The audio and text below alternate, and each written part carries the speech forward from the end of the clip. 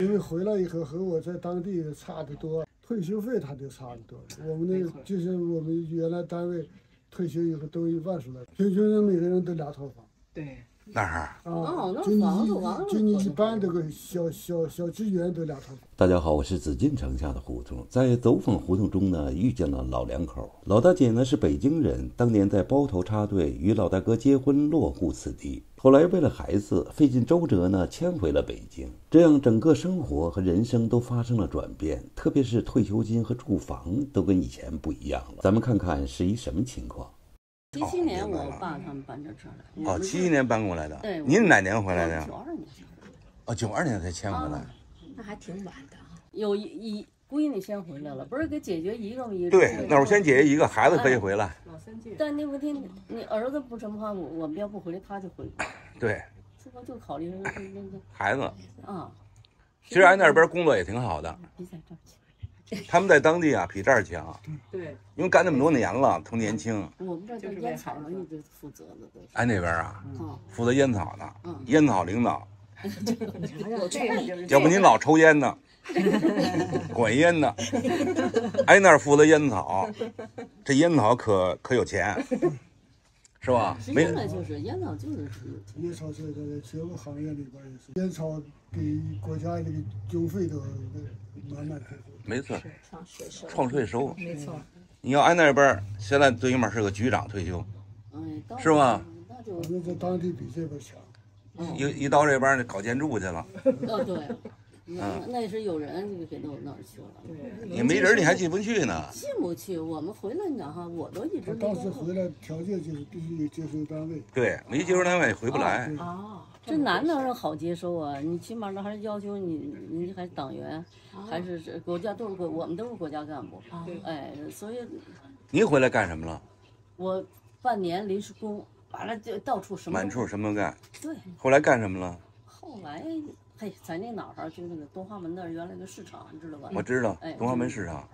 就那儿我们就在那儿。在那儿退的休。没有，社会退休。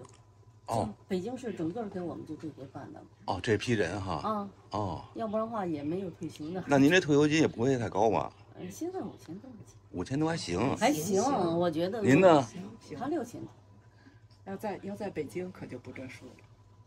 他们现在就是在北京啊。对，现在在北京。当时我在那什么。哦。在包。对。我退休才700多块钱。那会儿是知青过去的吧？哪儿啊？上包头啊？哦，对，原来在山西嘞。 啊！我原来在山西，最早您是山西那批的呀？就燕北地区，是吗？那批人不容易。主要是考虑儿子嘛。你儿子那时候儿子才10岁吧，是吧？你说一儿子一闺女。对。那挺好的，你的生活多好啊！闺女89年回来的，你说她在就跟着我妈我爸嘛，完了还有我俩弟弟。 怎么也是一到过节的，一到放假赶紧回去，也是这个分开也是挺麻烦。一代人哈。啊，那代人两地嘛，真是不容易。最后我哥哥真是想办法给我们弄回来，真不错。现在两个孩子都挺好的哈，都挺好的，不错。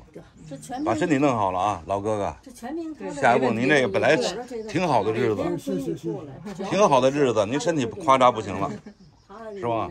您再给调好了，这就行了。行了，也都小了吧？48了，50吗？快了也。哦，闺女哈，也快50了。啊，真好。每天都过来多好呀！儿子挨这儿住呢。啊，儿子这不是给他赶紧洗了算了。本来您这个啊，挺好的，真是挺好的，扎实。这现在他全那什么，我们这每天吃饭，闺女也过来这个帮着呢。真好。所以讲话了，要不然我也弄不了。弄不动啊。对他那。 这么费心啊！你想，您这他个儿高啊，帅哥，年轻时候帅哥，老帅哥是吧？现在他能跑了。对呀。不帅不帅的真对。你看你这么高，他矮，你怎么找这么矮的呀？谁知道呢？当时怎么想的？近视眼呗，眼不好，是吧？您没戴眼镜儿，您这还近视眼？肯定挺帅。我到目前为止眼睛一点都不花，一点都不看。人家穿什么？他年轻时候帅哥。现在也是。要不他追我。对。真是你追的吧？这倒是互相吧。大姐不好意思了。当兵的了，那他有什么不好意思？当兵的哈，一看是军人，开玩笑，气质不一样。哥你也知足，是吧？挺好的。知足。说这个时候老不知足的，不知足也没办法。就是啊，就是为了小孩呗。因为回来以后和我在当地差得多，是的，差异比较大，没错。退休费他就差得多，我们那就是我们原来单位退休以后都1万出来，平均人每个人都2套房。对，哪儿？啊，就你一般这个小职员都2套房。你看看。为了孩子，这他那儿最起码是个领导了，就得退休时候有资历，各有各的好，北京有北京好，要不然怎么孩子那么孝顺？不是，孩子到北京对孩子有发展，对，这个是，对，就是。所以您这种考虑是对的，啊，好，没错。祝愿您啊，打电话。赶紧，好吧，了解，把这个啊老大哥这事儿解决了。行，一直就这个呢也是我一心愿，好吧？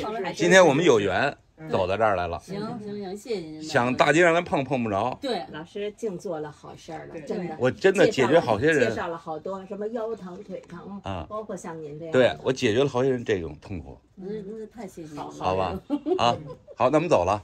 好嘞，谢谢。哪天1个月以后我过来看好没好？好嘞。常来。好吧。精精神神的倒是好。啊，行。来时候你来了，我到大门口接你去。对，没问题。哎，你要能大门口接我，你就证明好了。对，是吧？好，谢谢，再见，再见啊！约定好了啊，约定好啊！人生呢，有时就是这样，忆往昔峥嵘岁月，再回首，恍然如梦。如果人生可以重来，老两口还会这样选择吗？希望通过我的介绍，帮助这位老大哥解除半身不遂的痛苦。好了，今天就到这里，对此您怎么看？欢迎大家留言评论。